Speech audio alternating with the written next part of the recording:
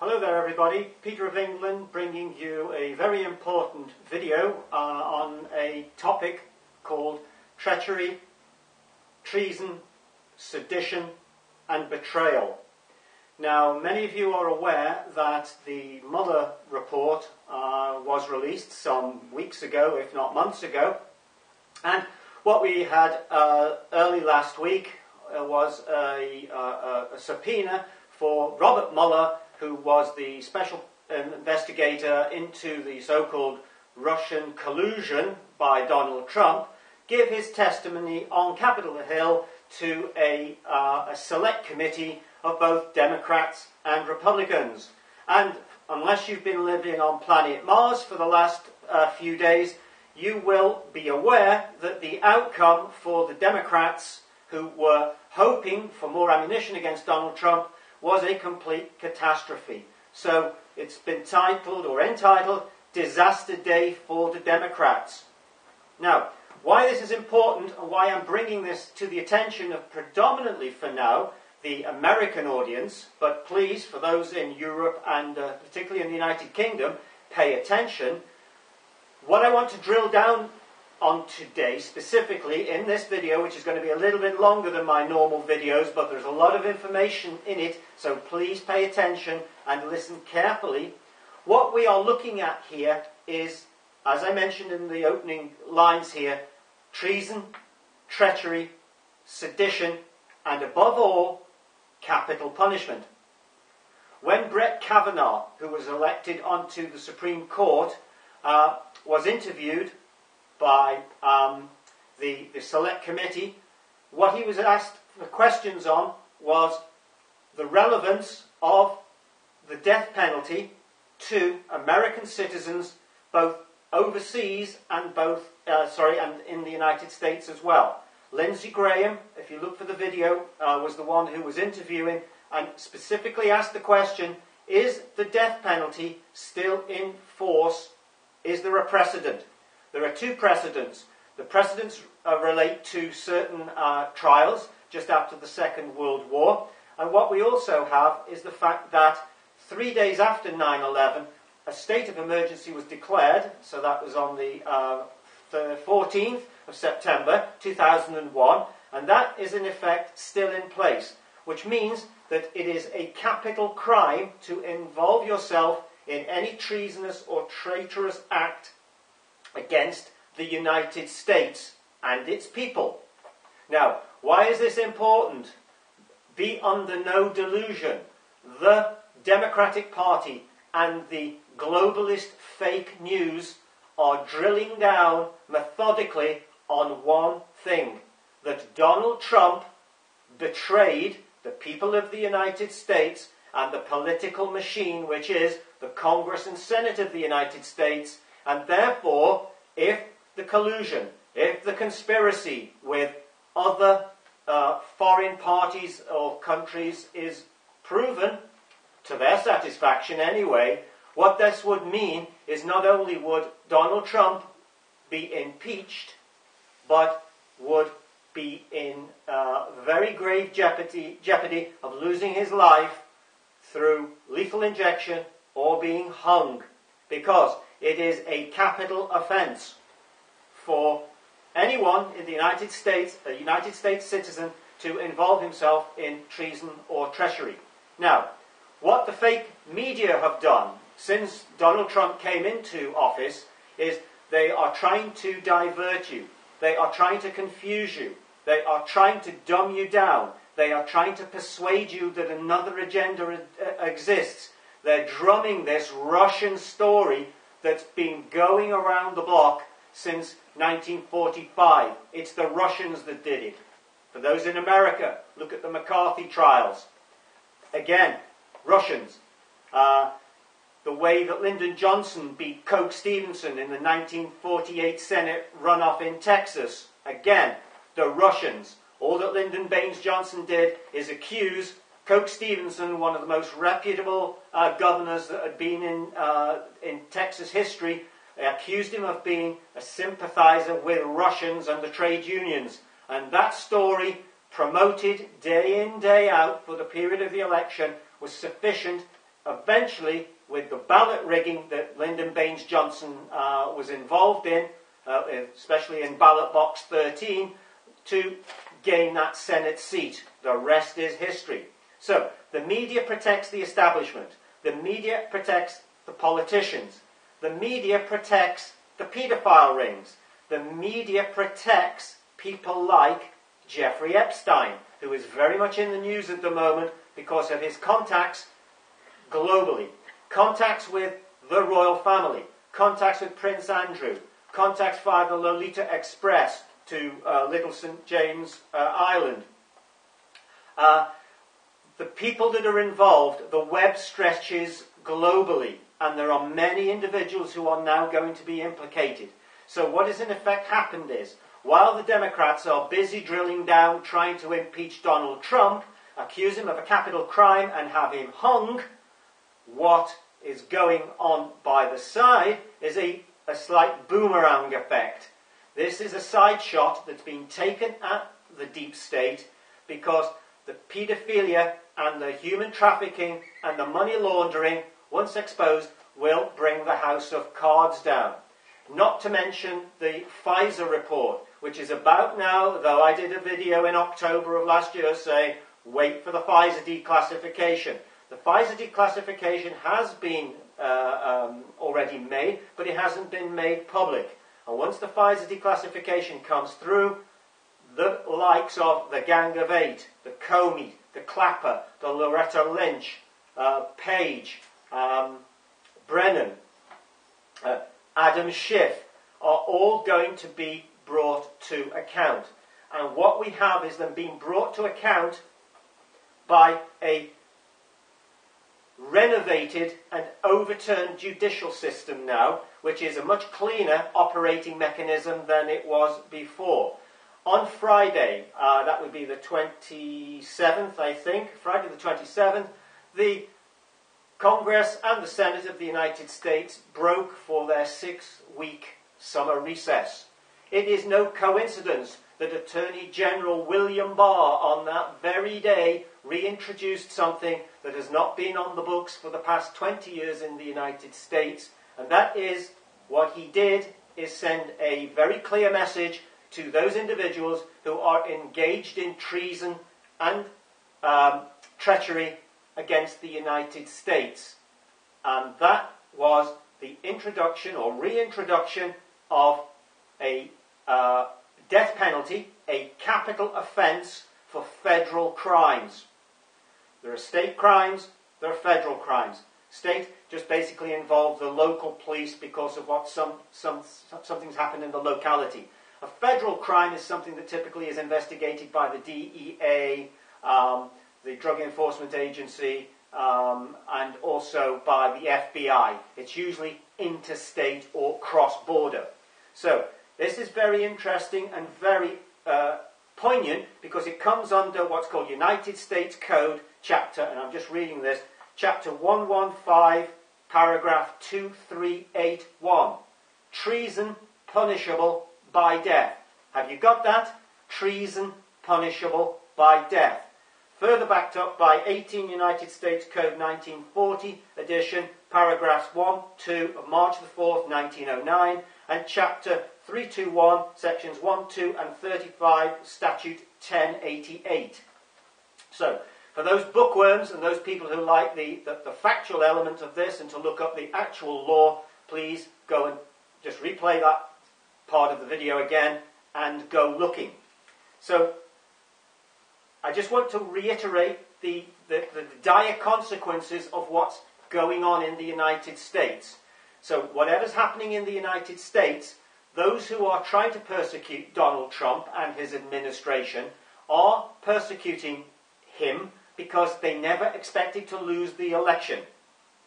What they had was a rigged electoral system with a false die-bold vote counting mechanism so that they could rig the number of votes in the swing states. However, what Hillary didn't anticipate is that people would get there behind and put a back door into that software. So, Hillary was never meant to lose. But if she was going to lose, then People like Peter Strzok from the FBI and Lisa Page had a backdoor mechanism where what they were doing collectively with Brennan from the CIA and from the NSA, Clapper, so Clapper, Brennan, Comey, and the whole entourage, including Obama, they were there to ensure that Donald Trump would be disparaged, would be compromised in many ways, especially in the minds and eyes of the American people, by a false narrative of collusion with the Russians being placed upon him. So they needed false evidence, and the Brits were the ones that provided the false evidence. And when this story breaks, it'll have implications in the United Kingdom for people like Robert Peter Hannigan, who retired from GCHQ. He was the director of GCHQ in Cheltenham. Robert Peter Hannigan, crony of Tony Blair, involved possibly in paedophilia or involved in paedophilia rings. Robert Hannigan was one of the main proponents who provided the surveillance raw SIG-int data to Comey and the FBI and the other factors who were looking to bring Donald Trump down. And Robert Peter Hannigan retired, or took early retirement from GCHQ mysteriously just after Trump got elected in November 2018. So, massive implications not only for MI5 and the security services in the United Kingdom, but also for the royal family. What you've got to remember is the royals are as deep into this as either Theresa May or Comey or Obama or the Clintons. They are all working within the same network. It's all the same agenda. So, what I'm offering to you today on this video, for those people who are borderline, or for those people who are quite dismissive of the fact that there is a global conspiracy, or there is this degree of corruption and nepotism and cronyism. These are the facts. These facts will be revealed. Listen to the Mueller questioning from last week, for those in doubt. Listen to the questions predominantly posed to Mueller by the Republicans. Those were the most pertinent questions. Look at the man himself. Very aged, incompetent, had not interviewed virtually any of the witnesses. Ruined many people's lives, like General Flynn, and about to do it with people like Roger Stone, with Manafort, with Cohen put in jail, Papadopoulos. So all these people's lives were trodden underfoot by a most unscrupulous individual, as from what I can see, the best things that he probably did in the last 2 years, or the extent of his workload, was probably sitting at home, drinking coffee, taking the dog for a walk, and very little else. He seemed to have no idea about his own report. He kept referring to it as it being the sole biblical reference for any of the points that had been made. He was not dynamic, and he didn't have any corresponding or additional evidence really to give to anyone. So, we've had fake narrative for 2 years. 2 years of Mueller, Pelosi, Adam Schiff, Schumer, Mad Maxine, Waters, all running down the clock, trying the same narrative. And every time they find that they failed, and the fact that Mueller blew up in their faces because he didn't give any additional evidence, what we find is that they still want more. They're talking now about impeachment again, and will they ever let it go? The reason that they won't let it go is because of the boomerang effect. Treason, treachery, betrayal.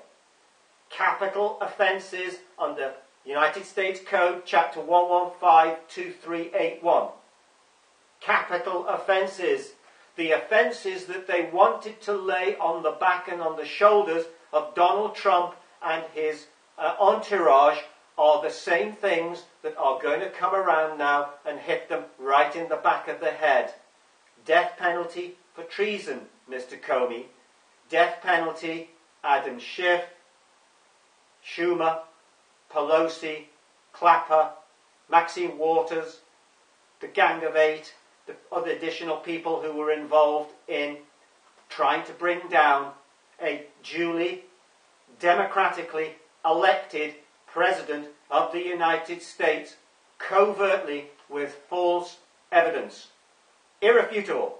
If you hear or read of anything different from the fake news, the BBC, Sky, Washington Post, Washington Examiner, Los Angeles Times, etc., you know it's fake. Examples? Straight away. Let's look at an example in United Kingdom. For those people in the United States, you will have heard of this character, I'm sure. Tommy Robinson, recently set up and sent to jail on a contempt charge, put into the most maximum secure prison in the United Kingdom.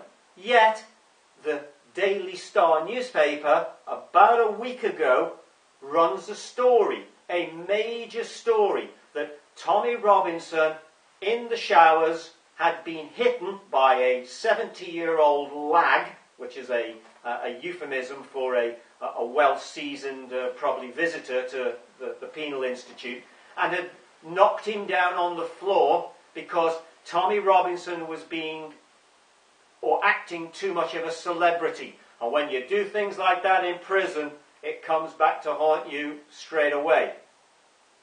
Ezra Levant, a friend of Tommy Robinson, went to Belmarsh, interviewed him, coincidentally, the interview obviously pre-prepared, and finds out that Tommy Robinson is in such seclusion that he does not mix or see even one other prisoner a day. He has 2 people on every door that he has to pass out through to go to the exercise yard. He uses the gymnasium on his own. He's in 24-hour, 7 days a week, solitary confinement. And Tommy Robinson, through Ezra Levant, reveals categorically that he was not in a communal shower and he did not get hit by another prisoner. He's in virtually the same type of wing under seclusion as is Julian Assange. Something more pertinent in the United States, for the United States people listening to this, Jeffrey Epstein. Jeffrey Epstein. First of all, we had a power outage about 8 days ago in New York. Possible attempt to get at Epstein, who is in New York, under custody.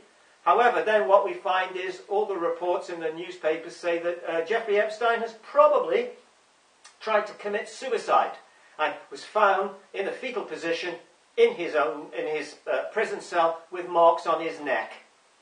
Right. Ask yourself this. Why would someone who is on appeal for bail to be released, someone who has offered 100 million personal bail bond to be allowed to be released, someone who wanted to go back to his own apartment in New York, why would an individual like that, prior to the appeal being even answered, suddenly, mysteriously decide that he wanted to commit suicide? So, think logical, think for yourself, and please just remember that there is a whole raft of information coming, and there is another video that I'm going to do straight after this one, so no flicking, stay tuned. And this is about our Mr. Obama and the false narrative by the fake news media and the cover-up internationally that kept him in power for 8 years up until 2018. Don't forget to subscribe, hit the notification button, and look at the links to references. Peter England saying thank you.